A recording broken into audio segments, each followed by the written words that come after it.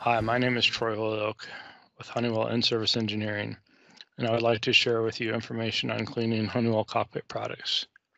Early 2020, Honeywell released a service information letter identifying cleaning chemicals that are approved to be used on our cockpit products. Service information letter D202004000758 can be found on our myaerospace.honeywell.com portal. In this seal, we list what chemicals are approved and explain how to apply the chemicals, first to a lint-free cloth and then to the product.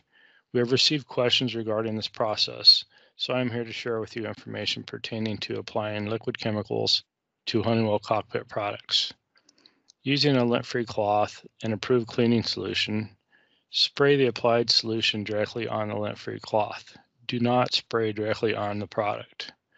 Most products have a moisture seal, but excess liquid could potentially pass into the products, causing damage. Applying it to the lint-free cloth first, you prevent any excess liquid from running past the moisture seal.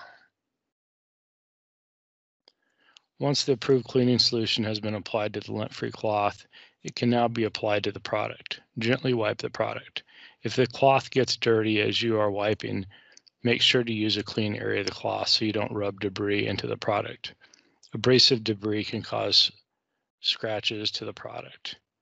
Use extra caution when cleaning a glass display product, as the cover glass can easily be scratched.